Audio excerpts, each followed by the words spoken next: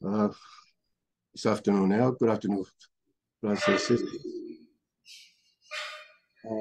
We are very blessed to be able to have what the Lord has given us, His Spirit, His Word, to be able to have a fellowship, knowing that the Lord is in our midst,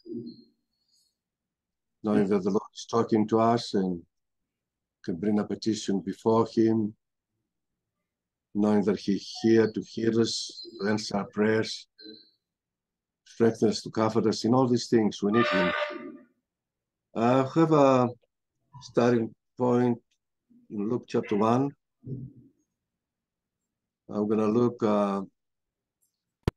what the Lord accomplished and what He came to bring us out to, because before we come to the Lord, we had no direction in this life. And the Lord is, we see in the scriptures what is still leading us today. Let's Luke chapter 1, verse 78 and 79, a couple of verses. This is John the Baptist prophetically is talking about that he came to prepare the way of the Lord. And who is this? Who is the Lord, and what the Lord is coming to do? Verse 78, Luke chapter 1. It says, through the tender mercies of our God, whereby the day spring from on high have visited us. The day spring from on high have visited us is Jesus, the Son of God, the light of the world, the creator of all things. He took the form of a man. He totally emptied himself, brothers and sisters. He humbled himself even to the death of the cross to take us, to show, to open the way for us. The next verse, he says, to give light to them that are in darkness, sit in darkness, and in the shadow of death, and to guide our feet into the way of peace. Where is sin, in death, no totally darkness, no direction, but he came himself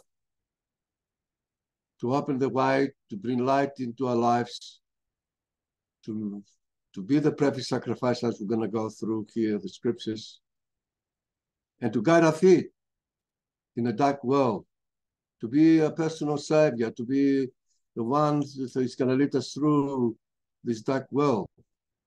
As prophetical before he went to the cross, he's telling us these things, and it was written from the very beginning of the Word of God about the Savior, the Redeemer was going to come. That's why we're reading in regards to a preordained sacrifice. And also reading also is an eternal sacrifice. Luke chapter 4. It's a bit of introduction as we're going to our theme, going through these verses. Luke chapter 4. Now, Jesus is got baptized. He received the Spirit. He went to the wilderness. He was tempted. He's returned to the temple as the usual thing he was doing from very young. And now he was there to read every Sabbath day, reading verse 16. But in verse 18, now they gave him the book of Isaiah again to read, but now it's the fulfillment. He came, Savior of the world, the light of the world, the Redeemer. He says, the Spirit of the Lord is upon me, because he anointed me to preach the gospel to the poor. He has sent me to heal the brokenhearted and to preach deliverance to the captive. We are captive. We're in bondage, spiritual dead, and to recover of the sight of the blind, and to sell liberty to them that are bruised, to preach the acceptable year of the Lord. It's an incredible fulfillment. All these things is talking blindness, death, chains, no direction, no hope. And that's how we were before we come to the Lord. We had no purpose. We have no direction. We wonder sometimes why we're here. Where are we going? Is life? Is no life? Why everything around me is so dark? It's not good. It's not truth. Nothing. But Jesus came and he tells us 2,000 years, the fulfillment of all prophecies about him. He arrived and he himself written these words and he's telling us the purpose that he came to do for us. John chapter 12. Similar lines. Just going to enter into the topic of today.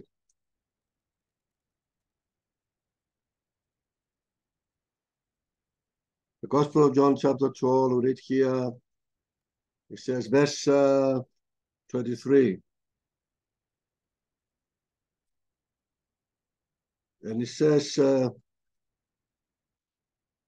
Jesus answered them and said, the hour has come, that the Son of Man should be glorified. He's referring to his death, but eternity as a victory. He's going to be glorified. Because in other places it says, when I be lifted up from the earth, I will draw all men unto me. Actually, it's in the same chapter, further down. In verse 24, very, very I say unto thee, unto you, except a corn of wheat fell into the ground, and he died, he abides alone. But if he died, he bringeth forth much fruit. So Jesus, if he died, he abide alone. None of us, no man, including the Old Testament people, which is they died in faith believing, if Jesus did come to conquer sin and death, and to conquer the grave, to give resurrection, the first to rise from the dead, no one was able to stay to be in the presence of God, would be alone. But God didn't, his very plan from the very beginning is not to be alone, because he made a man into his own image, into his likeness.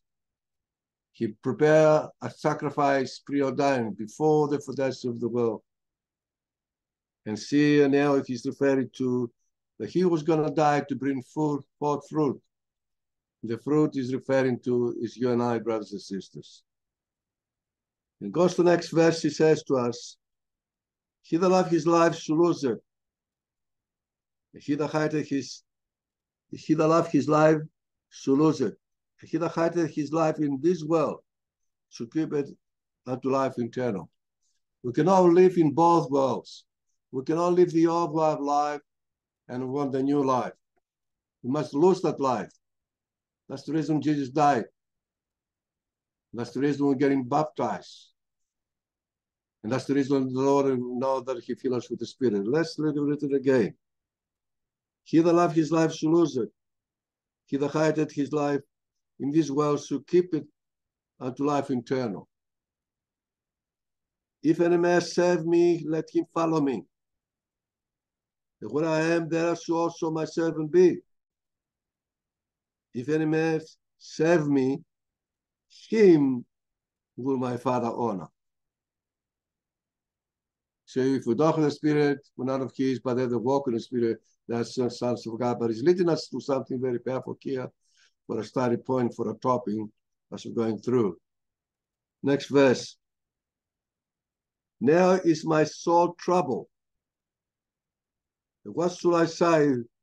Father, save me for this hour, but for this cause or purpose came unto this hour. An incredible. Jesus, the preordained sacrifice, is looking for the moment he's going to go. He came to preach the gospel. He anointed with the Spirit. He performed miracles and signs. He fulfilled all the prophecies about him. But the hour now is approaching, the highlight of his ministry,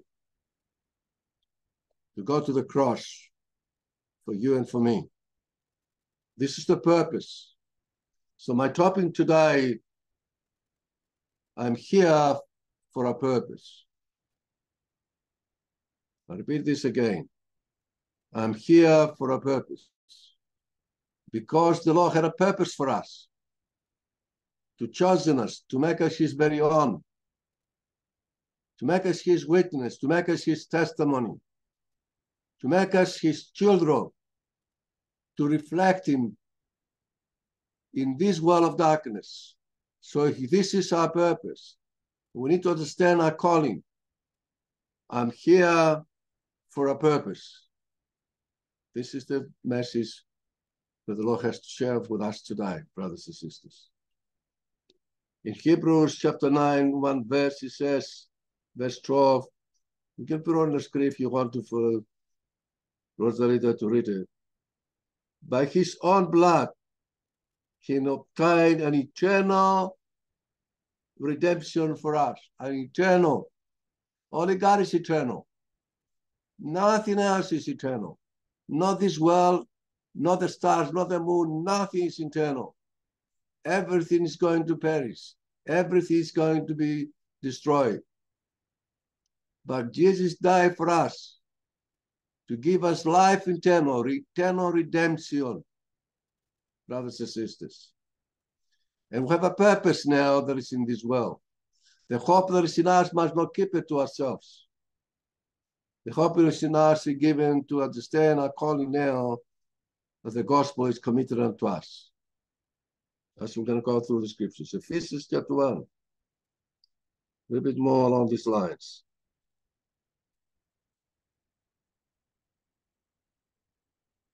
Book of Ephesians chapter 1.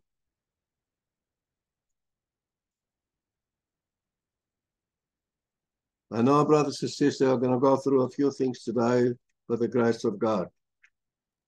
And by the grace of God, brothers and sisters, all of us, including myself speaking, the things that he has to share with us today to put in our hearts and to put in our minds, to stir us up, to recognize how precious we are, how special people God has made us to be, to recognize also the great responsibility that he has given us. We saw Jesus for this hour, for this moment, for this purpose I came, to redeem mankind. Verse 9. He says, having made known unto us the mystery of his will, according to his good pleasure, which is purpose in himself. His good pleasure and purpose in himself was for us to see us together with him in eternities of eternities. Written in Hebrews chapter 12, for the joy that it was set before him, he endured the cross. And the joy that if we get him the strength to endure the cross, brothers and sisters, is you and I. Incredible. The love that he has for us. Greater love have no man than this, that a man laid down his life for his friends.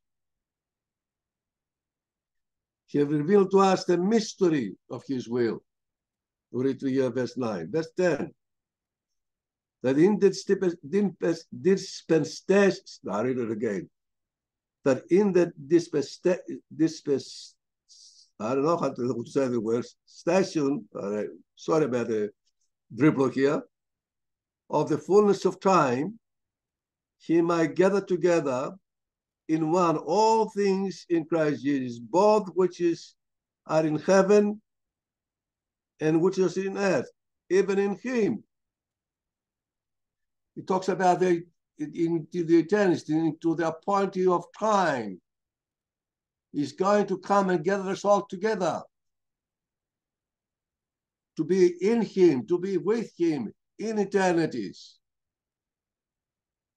What other thing in this world will be a better purpose to live for than this?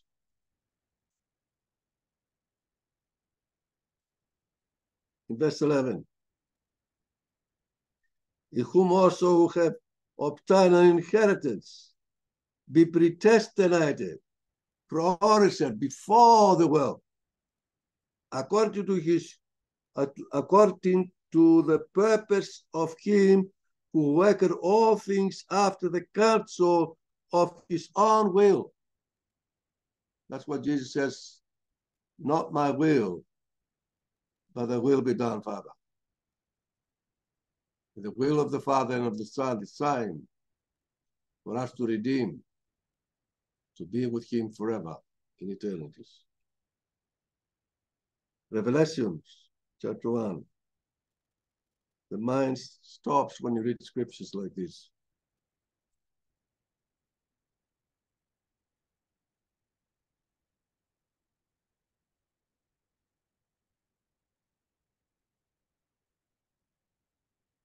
Sorry about my Bible's falling apart. I read verse 4. John, to the 7 churches which is in Asia, grace be unto you and peace from him which is was, which is to come, and who, I read it again because I missed one point here. John, to the 7 churches which is in Asia, grace be to you and peace from him which is, which is, which he was, and which to come, and from the 7th Spirit which is before his throne. So he is, he was, and is to come. And this is what we're looking for, brothers and sisters. Verse 5. From Jesus Christ, who is the faithful witness, the first begotten of the dead, and the Prince of Kings. Jesus is the Prince, and the Kings is referred to us, of the earth, unto him who he loved us, and he washed us from our sins in his own blood, and he made us kings and priests unto our God, and his Father. To him be glory and dominion forever and ever. Amen. What an honor. He made us his very own. He made us kings and priests. He given us his name. He highly exalted us above all things. To none of the world, in this world of the biblical stories you read, and to any man, he says, you are the light of the world. But to you and I, Roman side, more things about it. Because we highlight how precious we are, how special the Lord has made us to be, what a privileged position we stand. And if we understand, if we don't understand that we're going to exchanges for the temporary things in this world, we're going to lose our purpose of our calling. Roman side.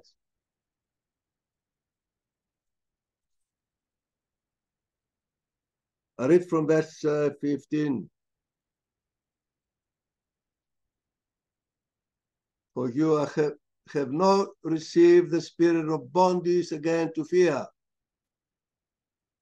but we have received the spirit of adoption, whereby we cry, Abba, Father. He made us his very own. He made us his children to be able to call him Father.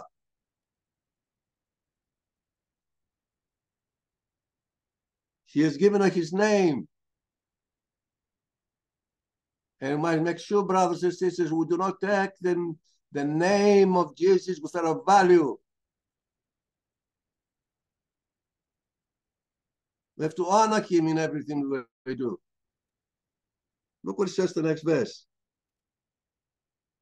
It says, Abba, Father, the Spirit itself bear witness with our spirit that we are the children of God. He has given us a testimony to be called and testified in our lives that we are the children of God, that we are no longer belong to this world.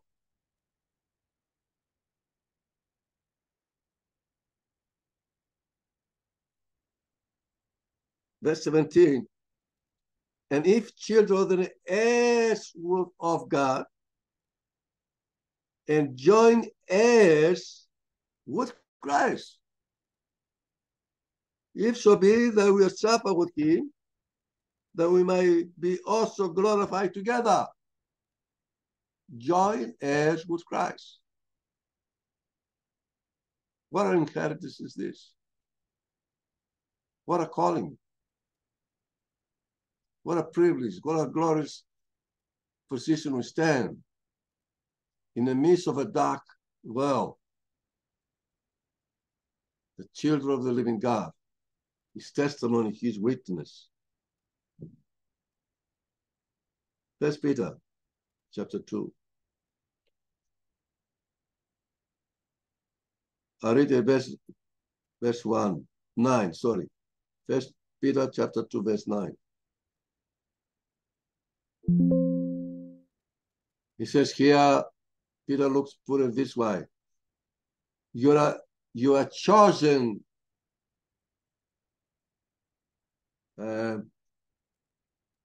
generation.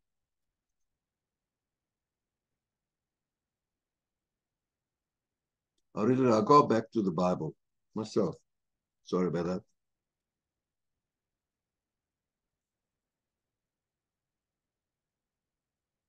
Actually, this is, I'll read the verse, you got it there in a minute. What I was reading before, I should have read it again. The title of this verse is, you are chosen that you should show forth the praises of him. The praise of him.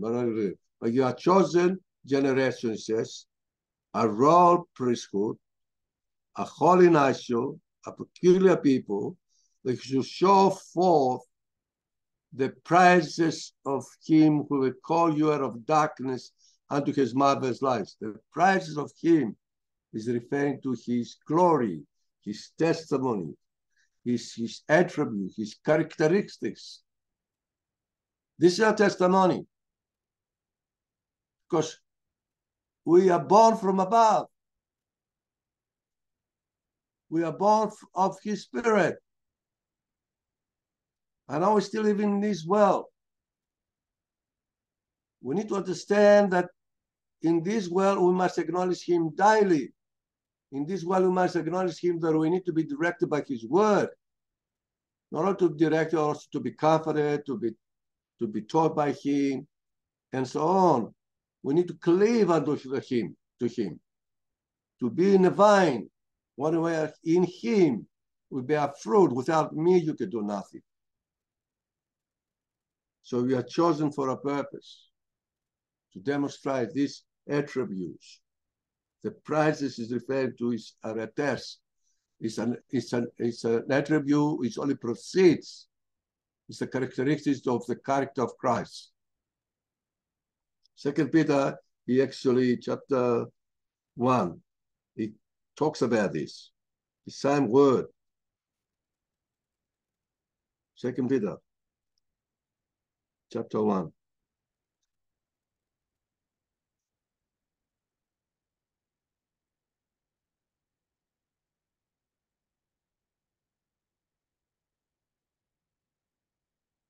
I read from verse 3.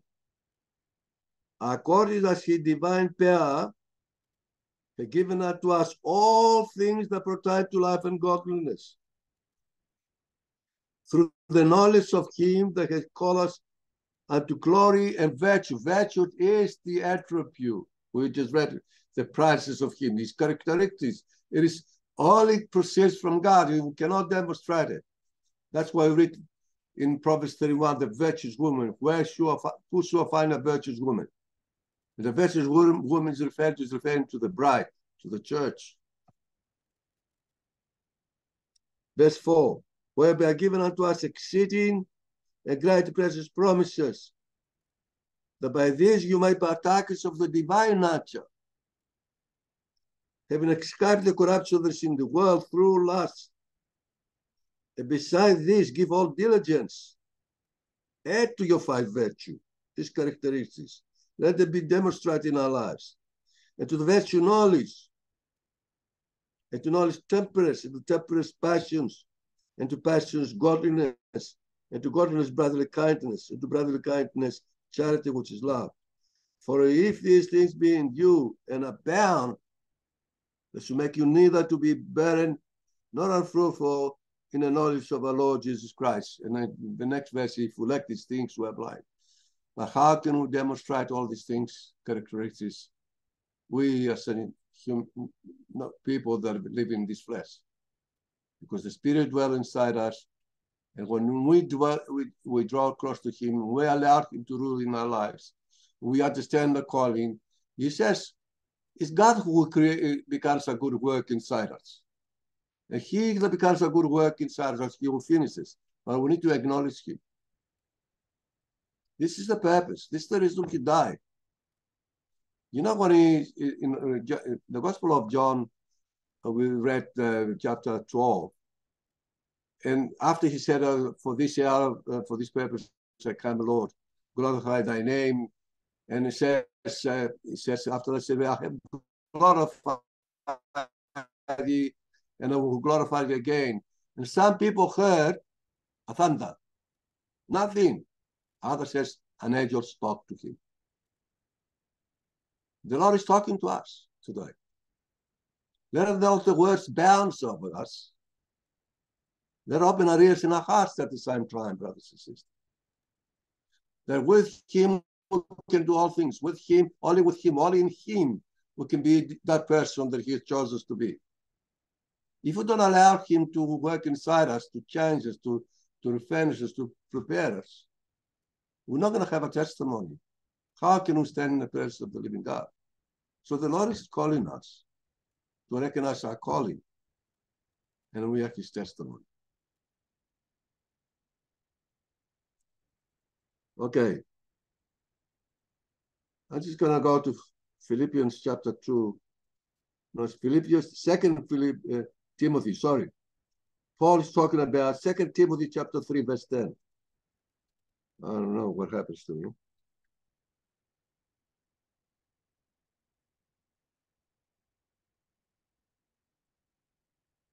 I read here, it says, verse 10, it says, but they has fully known my doctrine, manner of life, purpose, faith, long-suffering, charity, passions. When it says the word that you write to Timothy, fully know, in the Greek word is parikolothisa, which is it's all Greek to you. It means you watch me living this life, reflecting these characteristics. That's why He knew. So now we not only have the testimonies of Paul and all the great men of the Bible, we have the greatest testimony of all is Jesus. We're looking unto Jesus. He is still the author and finisher of our faith. We ought to follow His footsteps. We ought to desire to be like Him. And the only way to be like Him is to learn of Him, to hear His word, to allow His word to have effect on us. He prepared us for the kingdom.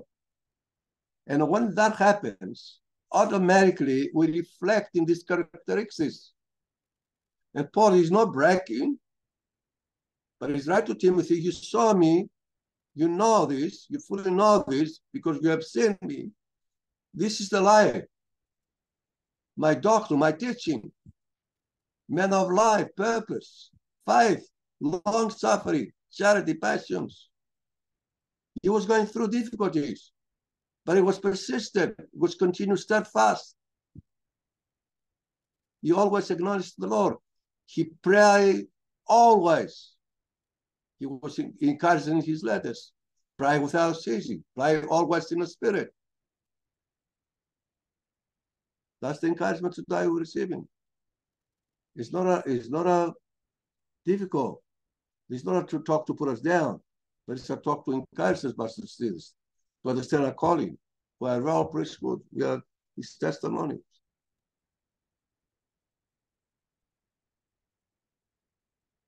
Sometimes I'm thinking about the lordship. The people they came and no longer with us and they drifted. You know what happened to them? They lost their purpose. They saw the things of this world. They considered a better life and a better treasures or better value, not understanding treasure. The Lord, nothing, not even the heavens or the stars or the galaxies we see or the earth we live. The people, the animals, and all the elements we see now, everything's gonna perish. Everything's gonna be dissolved. But you and I, brothers and sisters, we are called to be eternal forever and ever with God, not just in darkness, with God. What a calling. What a hope.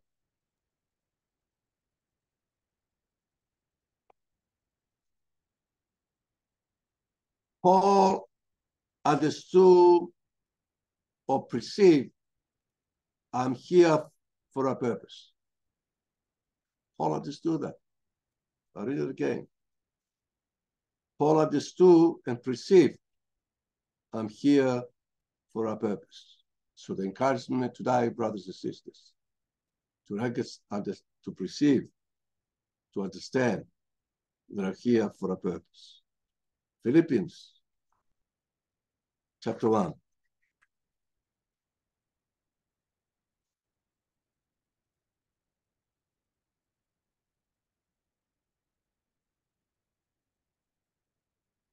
Philippians chapter 1, we read verse 9.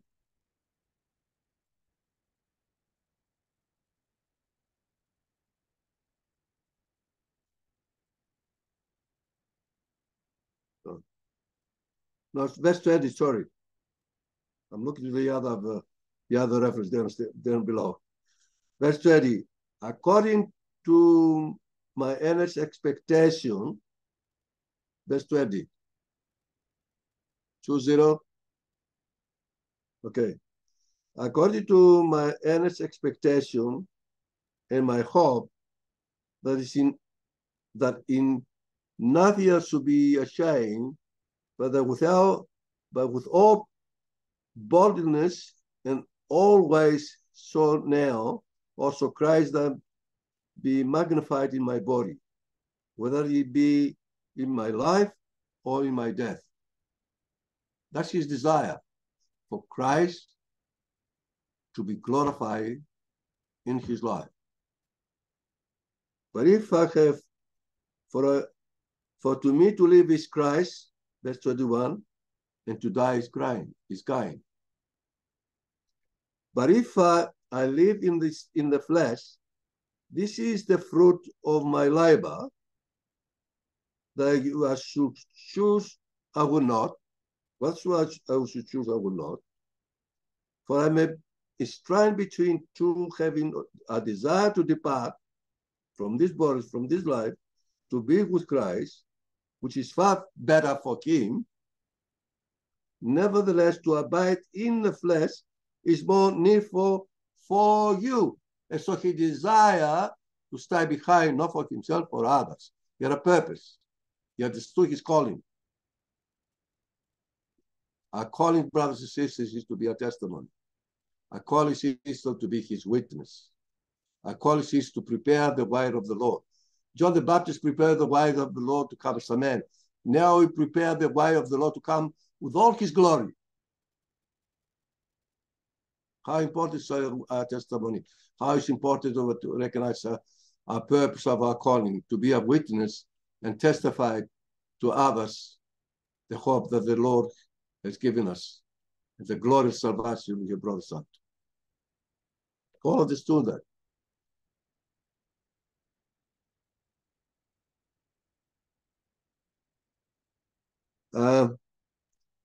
Christ abolished death and brought life and immortality to life through the gospel. That's it. Now we're coming into the gospel.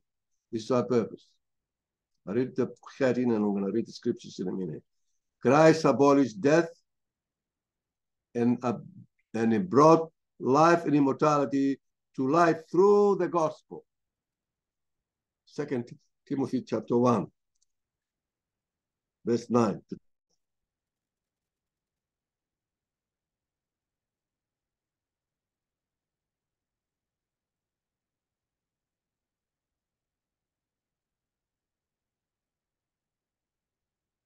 It says here, who has saved us and called us with a holy calling, not according to our own works. Okay, I'm reading, yeah, that's correct. According to, I read it again, who has saved us and called us with a holy calling, not according to our own works, but according to his own purpose. That was his own purpose. And grace, which was given us in Christ Jesus before the world began,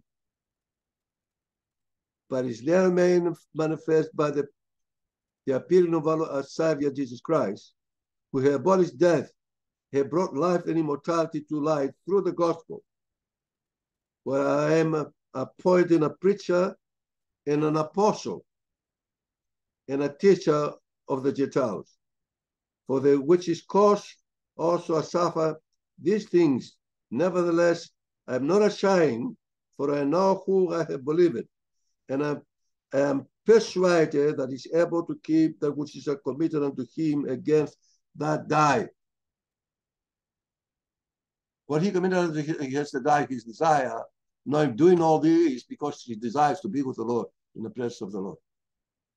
He considered this life nothing. But still, he runs his life, still he wants to be around to encourage others. And encourages even 1,000 years later through his letters, through his testimony. And like I said, Paul didn't say, follow me.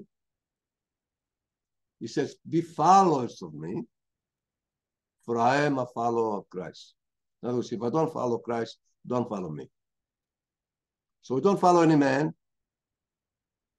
We follow the Lord. But we follow and make a note of the people that have a testimony in our presence and we desire, because we see how the Lord is working in others, and to be encouraged and to desire to want also to receive the same blessings, because the Lord has called us to be equal. But we need to understand our purpose, our calling.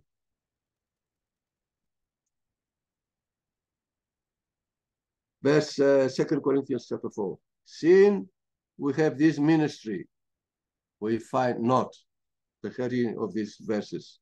2 Corinthians chapter 4.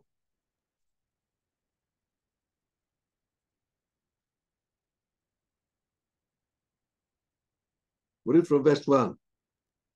Therefore, seeing we have this ministry, as we have received mercy, we find not, but have renounced the hidden things of dishonesty, not walking in craftiness, not handling the word of God deceitfully, but with the manifestation of the truth, commending ourselves to every man, conscious in the sight of God.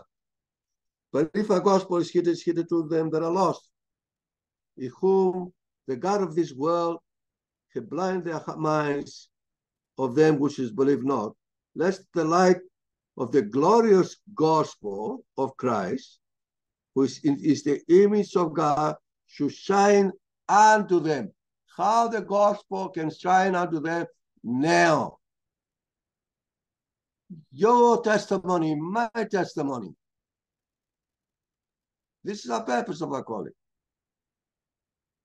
That's the only hope they have. Somebody else's testimony shine unto us. The hope that it was in him, he testified to us. The Lord used someone. I know it's the calling of the Lord. I know it's the right time, but nevertheless, somebody witnessed to us, and his testimony drew us. the testimony of the majority of us when we walk in the church. We saw this is different. I felt that I'm home. Verse 5. For we preach not ourselves, but Christ Jesus the Lord, and ourselves your servants for Jesus' sake. So we are servants. The Lord was a servant. He set an example for us.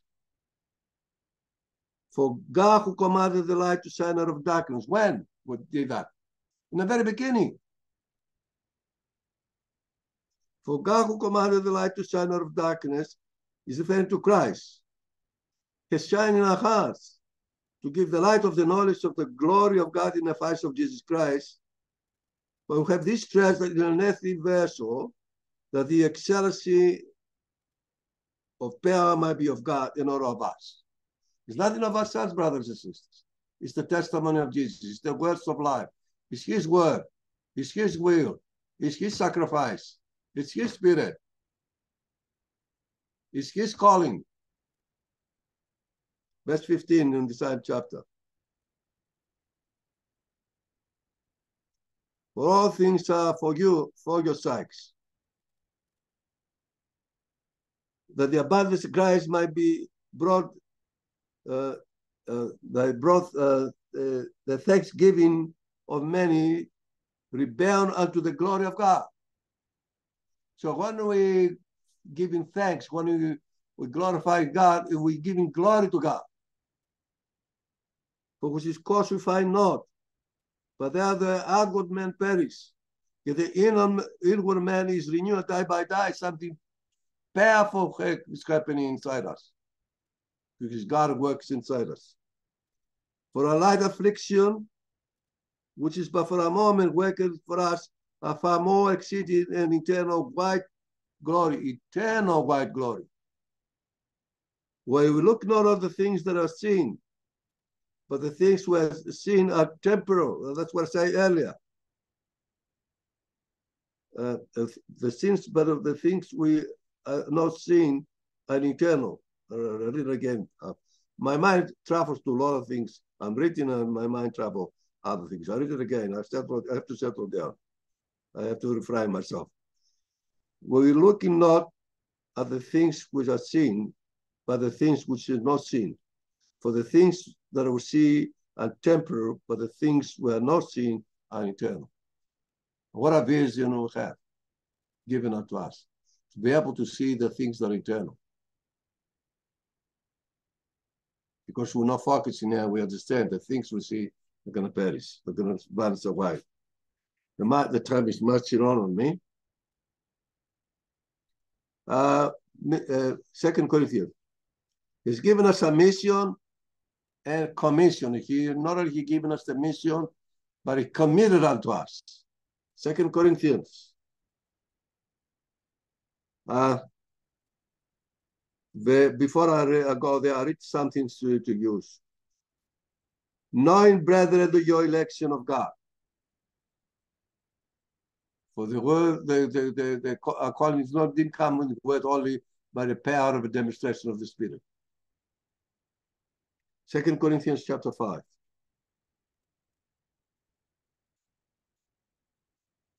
I read from verse 18.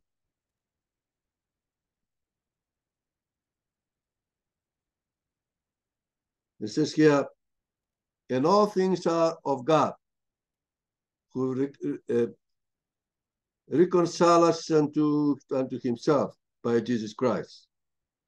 He has given us the ministry of reconciliation. So this is the mission, the reconciliation of mankind.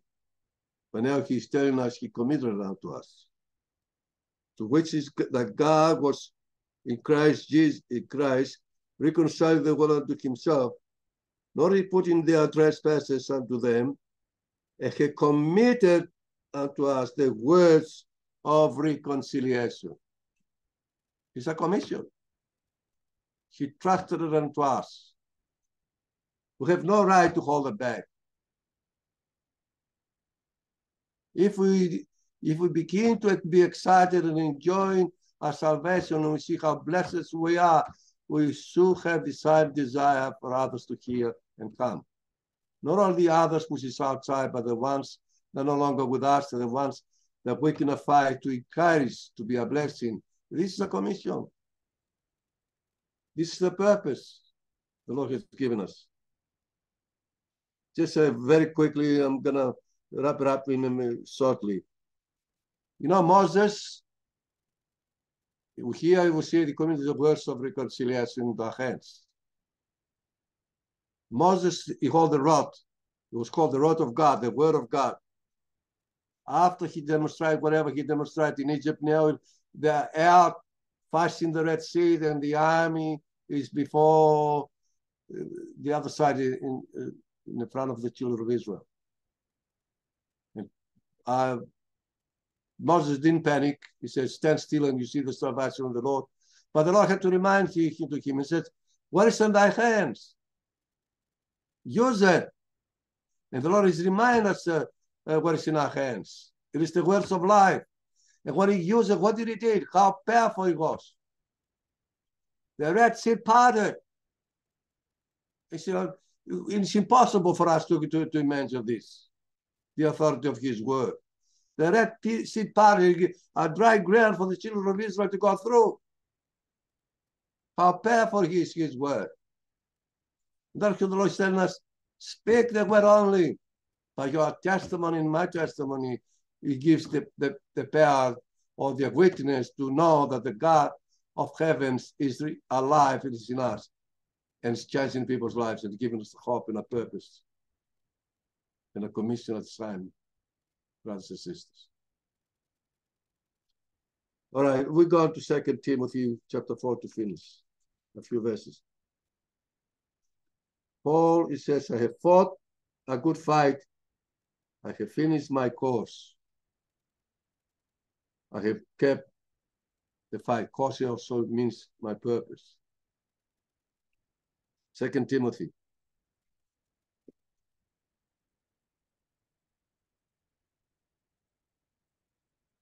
Chapter 4. Read from verse 1.